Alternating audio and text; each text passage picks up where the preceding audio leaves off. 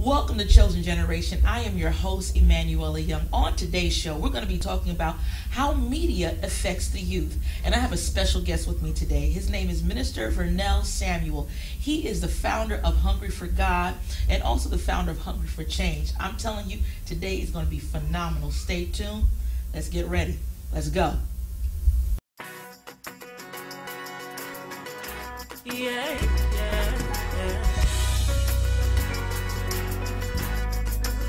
Everything I am, you took me and you turned it all around. You made my spirit new, my righteousness free. Lord, I thank you. Ready for what's about to go down. Because it's going to go down. See y'all. Back on my life, and I see where you brought me from. My life was full of sin, but you cleansed me, Lord, within. And you gave me new life and opened my eyes to see. And I thank you, cause welcome back to Chosen Generation. Listen, right now in the studio, we have none other than Minister Vernel Samuel. How you doing, Emanuela? How you doing? Thank you so much for coming. Thanks for having me. Listen, can you tell us all who is Minister Vernel Samuel? Who are you? Who am I? I'm a simple man, love God, love people, and I'm just dedicated to seeing this world really impacted by the reality of God's love. You know, I'm sold out. Got saved when I was probably about, 14 years old, my freshman year of high school. And honestly, you know, you hear people who say they got saved and left and came back.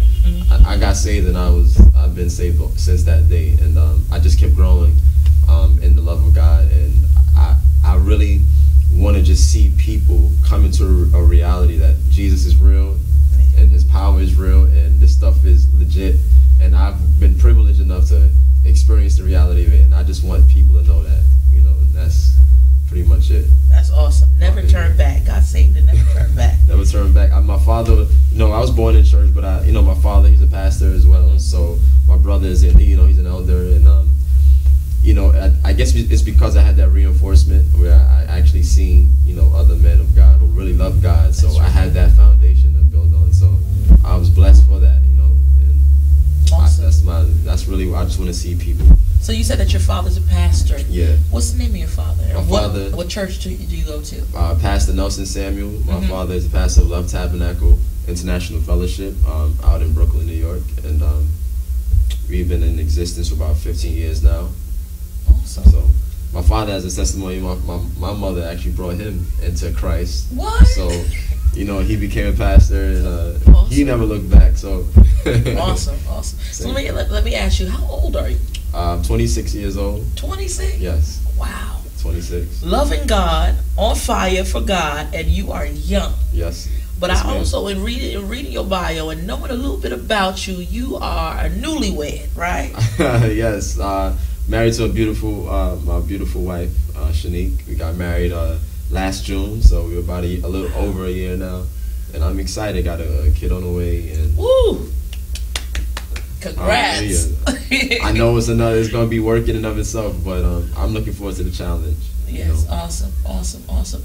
Now, I know that you are the founder for Hungry for Change and Hungry for God. Yes. Can you tell us, number one, what is Hungry for God? What is the Hungry for God movement? Because when I go on Facebook, I'm seeing about you. I remember going to Pastor Aretha Wilson's.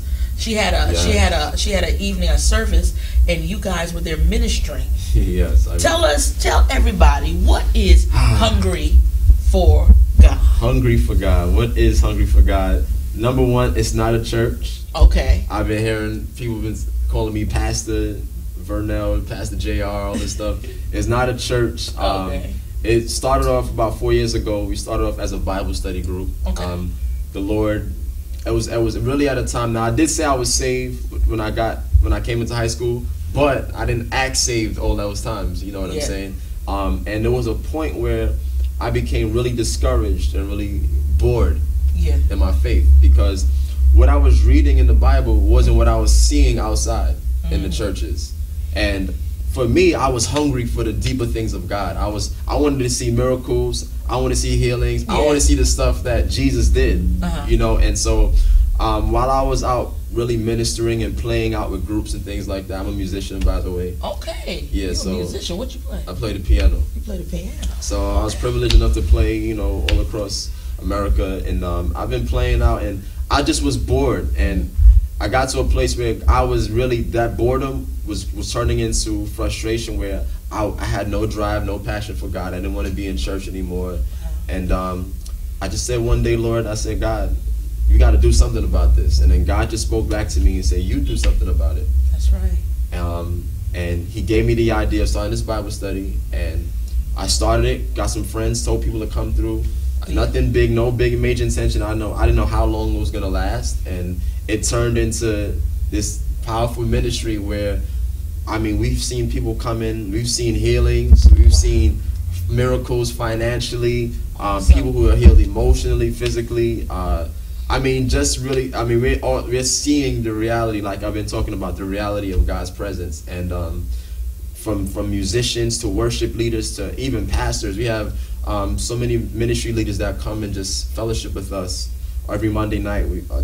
Pastor James Powell, I believe, was on the show. Yes. He comes through often. Awesome. Prophet Courtney Bradley, Minister, we have Danielle Lewis Johnson. Yeah. She comes through often. Jovita Shepherd, she's a part of, you know, when we go out to do our worship events. And I mean, it's just like we're like a family who are just hungry for God, literally. Whoever's hungry for God, tired of religion, tired of church, come to Hungry for God, just to simply be edified, be encouraged, and ultimately be imparted, and to grow out and really continue in the things that God has called them to do. So. Awesome.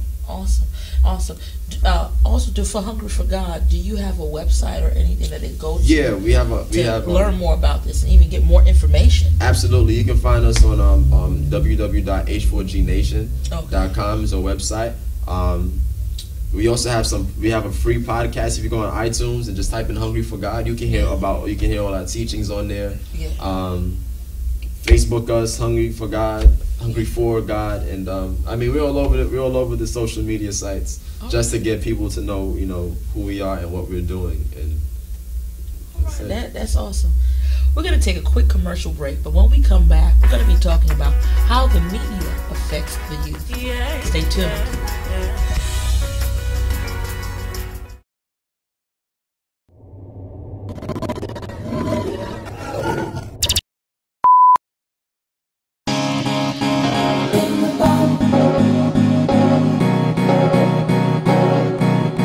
I'm my H4C product.